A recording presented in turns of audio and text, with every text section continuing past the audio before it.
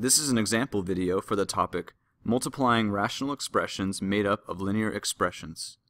Let's take a look at the example 2x minus 6 over 7x minus 35 times x minus 5 over x minus 3. To begin this problem, we will need to simplify each linear expression as much as possible by factoring. We can divide each term in 2x minus 6 by a greatest common factor of 2, and we can divide each term in 7x minus 35 by a greatest common factor of 7, all written as 2 times the quantity of x minus 3 over 7 times the quantity of x minus 5 times x minus 5 over x minus 3. We can now cancel the common expressions.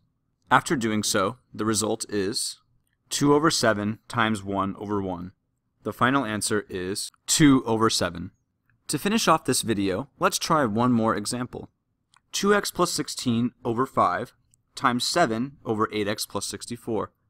Again, we will simplify each expression as much as we can.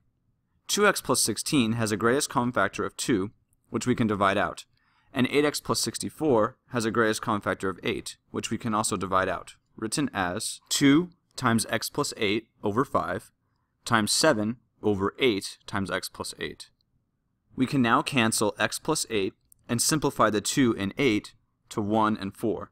The result is 1 over 5 times 7 over 4.